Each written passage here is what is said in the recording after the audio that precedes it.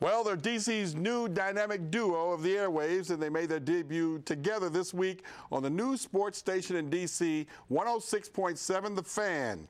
How you doing, everybody? Welcome to this edition of Sports Talk. I'm Glenn Harrison. Thanks for joining us for another evening. If you listen to sports radio in this town, chances are you're already familiar with the on-air talents of our guest tonight, Chad Dukes, and number 56, Lavar Arrington. And I haven't seen you on my show since you was a rookie, son. Now you're an old veteran. Now you're hardcore radio. It's been way too long, Glenn. What's up, man? How you doing? Great. Good. Good to see you, man. Good to see you. Looking lean. You know, I'm just trying to be like Chad when I get older, Chad. man. That's all, you know? He used to look like you, didn't he, Chad? He was one of my role models. Yeah, he used to be a little portly. Tell me what's happening, man. You guys are together. How you guys going? Batman and Robin, what's up, man? Yeah, I'm Robin. Yeah. He's Batman. Yeah. Chad, are you the leadoff hitter in this group here? I'm happy to be here. You know, I'm from Northern Virginia. I was born in Alexandria, so working at 106.7 has always been my dream. And the fact that they brought this man in that I watched on TV, and then I get to sit next to him and tell him he's wrong about sports, it's quite a thrill. I was reading in the paper where you guys are not going to pull any punches. No punches to be held. That's what fans are interested in. Telling it like it is. And of course, Lavar, you played the game, been out there, got all the scars to prove it, you know, in the whole bit. So that's what you got to do. I was telling one of my friends, Adrian Dantley, you know, when he was doing sports talk and stuff, hey man, you've been there. Tell it like it is, you know. And that's what you have to do. Yeah, so. I mean, it's been fun. This is our first week. We started on Monday, and you know, I feel really good about it. And I think that we're giving the listening audience exactly what it is that they're looking for, and that is towing the line between bashing but keeping it real. You know what I mean? Chad's a from the hip shooter. You know, I'm a from the hip shooter. I'm confident that the fact that we talk so frank about issues and situations it's well needed. It's something that the fans need. The fans don't always want to hear fluff. So I think that's what we're giving. We're giving the listening audience something that they can really like think about and not feel like it's being fed to them. Right. You Chad, how have you felt with Lavar being a guy that you saw play pro football? You know, a lot of guys are sort of awed with their guests, you know what I mean? Yeah. Hopefully you've gotten over that. Well, I mean, he's a pain in the butt, but one of the greatest pleasures that has been getting to work with him is that he had a reputation. I heard about him in the media. I heard what the local media said about Lavar Arrington, and to be honest with you, I didn't know what to think. I remember when he picked that ball off against Carolina. That was one of the best moments of my life. And then just hearing his opinions and the way he formulates his thoughts, and I told him yesterday, I said, you're supposed to be a dumb jock. He came up with 3 or 4 different ways to think about one subject in one segment that I had never thought of, and I'm just impressed by him more and more each segment, so it's been a real treat thus far. Well, here's the deal that I've always liked being a talk show host for so many years: fairness.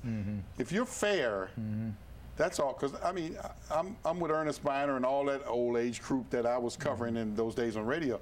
And they said, one thing about you, man, you're fair. That's all people ask you to be. You're right. You can be cold and hard, but if you're fair. You're right. And see, one thing about you, LeVar, you've been there. See, because I tell you right now, and I know I want to say, with all due respect to my viewers all these years, most of the people out there don't have a clue what's going on. They don't have a clue. They don't have a clue what's going on politically, football-wise, or anything. So, but that's okay, because they have the right to be armchair quarterbacks. But when you hear absurdity, you're going like, man, that person don't have a clue what they're talking about. Right. You know. And that's why I enjoy having this platform with Chad, because you have 2 different backgrounds. You know, you have, but we have strong personalities and strong opinions, and I think that nets that whole array of different personalities that will be tuning in to listen to us. You know, it's not always interesting to hear my perspective. You know, sometimes, a lot of times, they look at it like, oh, he thinks he knows it all because he played that sport, or he's a professional. And then you have Chad, who is an avid fan, and we're able to mix those 2 things together, and it's really showing that it works. And it is about being fair, and having, you know, multiple perspectives on things that are going on. All right, we talk about chemistry when we come back. We'll open up for your calls with Chad and Lavar. I'm Glenn Harris, 703-387-1020. First, see if we can solve tonight's sports talk stuffer. We'll have the answer for you a little bit later on. I'm Glenn. I'll be right back.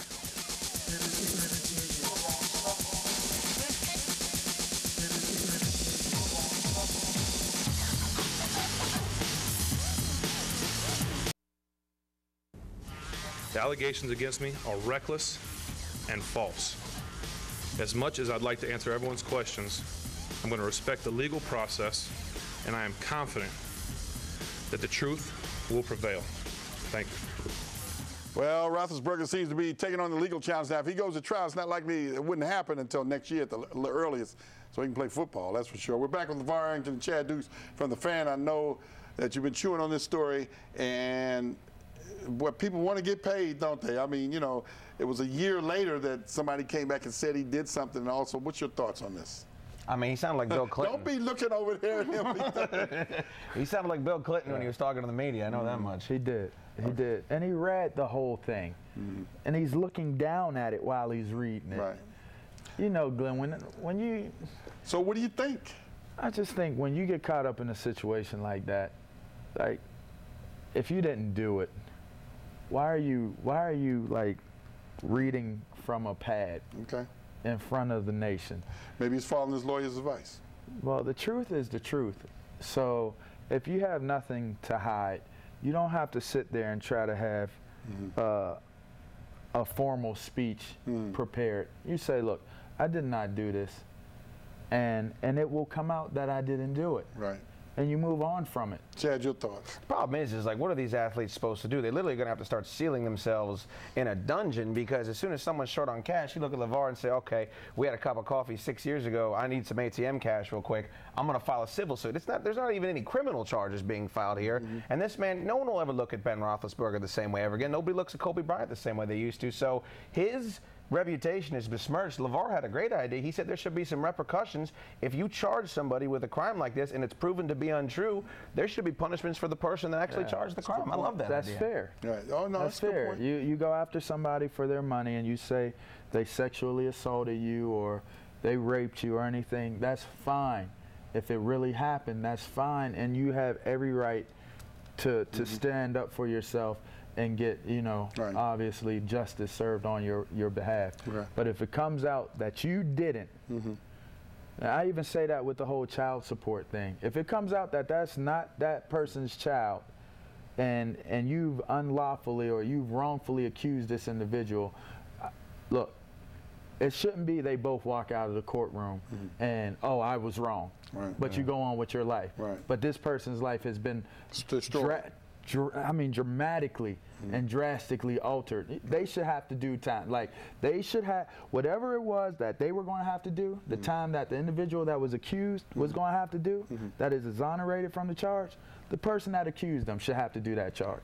And you think twice about it. Andre, you're on the air. Go ahead. Hey, how y'all doing up there? All right. Man, you know, I kept hearing this from the radio today and stuff like that, man. Let me tell you something, man. When you're on the road, ain't no need you getting married.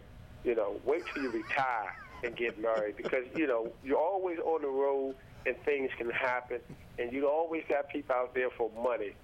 So, you know, when you're on the road, just wait till you get married, you know. Then you wouldn't have to worry about that. And Big Lavar, you know, I do have my big Dre lead. I might have to get you out there to bang with some of these big guys like Craig Shelton and all that, man, because I know you're a big banger down low, you know, but we might have to put you down as that strong forward, not the small one. Well, Andre, I don't know if Lavar knows who Craig Shelton is, one of the great basketball players from this town. But anyway, Craig is old now, and that's my buddy. But I don't know, Lavar's getting a little older now, too. So my knees are old. That's what I'm talking about. Thanks, Andre. My knees are old. Yeah, appreciate the call. You know, and it's with an R, not an N. But anyways, yeah, you know. But anyways, Ben's not even married. You know, I just think in this situation here, I think that when you have an individual accusing you of what Ben Roethlisberger has been accused of, the interesting thing about this is it's about interpretation. It's about interpretation. Right. So. In these cases, I mean, like I said, I don't think he should